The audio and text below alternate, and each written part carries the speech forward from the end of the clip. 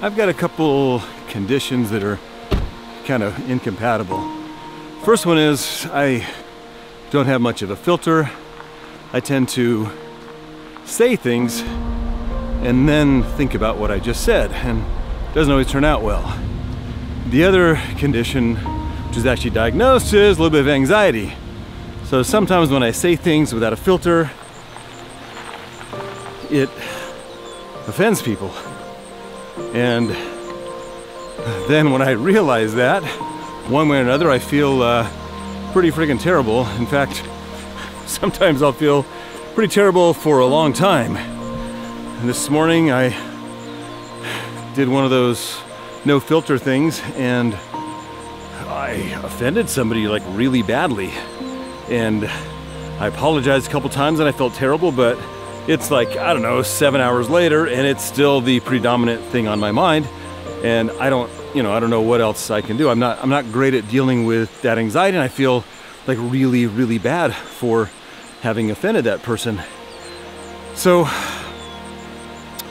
how do you deal with it? Like, I'm not really good at dealing with it. I used to take, medication. I tried a couple times for anxiety. It's not super bad anxiety, just enough to like kind of, ruin your day sometimes, And I know a lot of people have it much worse than me, but I'm trying to deal with it in a little bit better way today. I am out in nature right now doing something that I never do. I'm actually alone.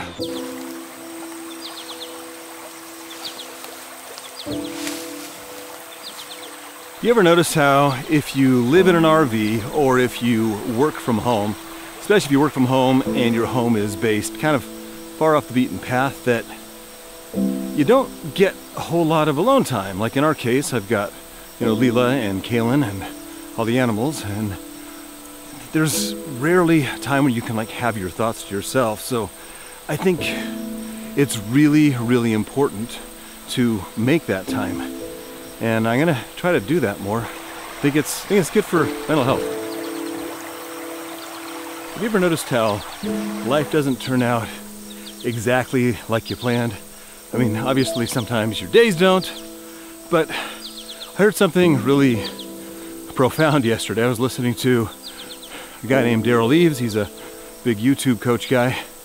And so when he was a kid, his dad would, have them involved in sports. They go to their games, but whoa, okay, maybe this isn't the path. I'm gonna go back the other way. It's more like a stream than a path. I think I'm lost, and it's almost sunset. Speaking of things not going as planned, this wasn't planned.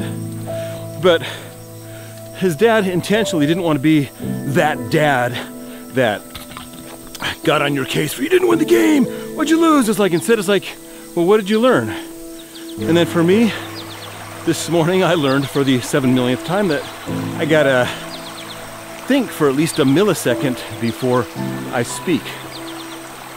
And then you just do the best you can with what you got. So I'm trying to make the most out of my day. In fact, it's kind of great. I'm pretty excited to be out here by myself because I don't get to do that much. This alone time is super valuable, and got this camera I just got. I'm getting to check out. I'm getting in a little more workout than the CrossFit I got in today, and trying to live now. I mean, now's all we got. So what are you doing with your now? Are you putting stuff off that you want to do because it's just not the right time? Well, I got news, man. For some things, it's never the right time. You just gotta jump in and do it and take a risk. In fact, yesterday I released a video on my other channel about a major life change, something that's pretty significant for me and for our family, and I'll link that video down below. But the gist is, speaking of risks, it's almost sunset and it gets dark really early here, and it gets really dark here in the forest, and I'm really not sure which way is the way out. This kind of looks like a path, so I'm gonna keep following this. It says it's a mile loop. I can do a mile. Hopefully I'll find my way out of here before it's dark. If not, I put a light that I can attach to my camera. So we'll see how it goes.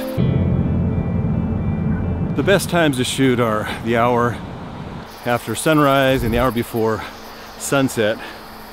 But the challenge with the hour before sunset thing is when you get towards the end of that, you run out of light, and that makes it kind of hard to shoot. And it's not like there's going to be a lot of ambient light after the sun goes down here in the forest. Another thing I'm terrible at is stopping and turning off the noise. Even when I'm driving alone, I put on a podcast or something to listen to. When I'm in bed, right before I fall asleep, I'm always watching something. When I'm even brushing my teeth, I'll put a video on to watch, and I just never stop the noise. Sometimes you gotta stop the noise. And up here, another advantage is there's no cell service, which will be bad if a mountain lion finds me. But I think I'm probably good. So here's another bridge, or is it the bridge I've crossed already? They all look kind of the same. Am I doing circles, or am I actually making progress on this path? Sometimes you gotta just take the time to breathe.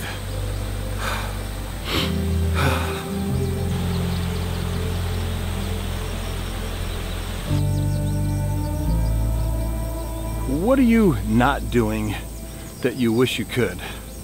Because my life is nothing like I ever imagined, and it's because we took some risks and stuff. Luckily I had a supportive wife that was willing to take a lot of those risks. And we've done a bunch of risks over the course of our marriage, and you know, mostly it kind of works out.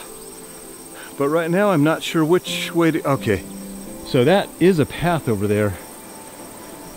That looks like more of a path, so we're going this way. So what do you think? Am I gonna make it out of here before dark, or am I gonna need to be rescued? Going back to that anxiety thing, one of the greatest pieces of wisdom I've heard in a long time was from my coach, Kamille Rose. And she said that anxiety is worrying about the future, things that are probably not gonna happen, and guilt is worrying about the past, things that you can't change anymore. So why would you spend any time there? And she said that to me when I told her during a session that my only two emotions are guilt and anxiety. So working on that. Really enjoying being out here in the fresh air, and I don't have too much anxiety about not making it back before dark, because you know, it's not that far out here. When I got here, some people said that the view from the top was really good, and I hope I didn't miss the top. It looks like, oh, another wine, another choice. Do I go down or do I go up? The choice is obvious. Plus, there's more light out here. The trees kind of thinned out a bit. This looks more like a little path for water flowing down than a trail, so this might be a mistake. I really do want to get to the top so I can sit down and have that like epic shot of me sitting alone with a huge vista, but dude, it looks really far away. I don't know if I'm gonna make it, guys. Okay, kind of good news, bad news. I made it to the top of kind of a summit, not the summit, but you know, kind of got a closing shot. The bad news is I've got to go down that way in the dark.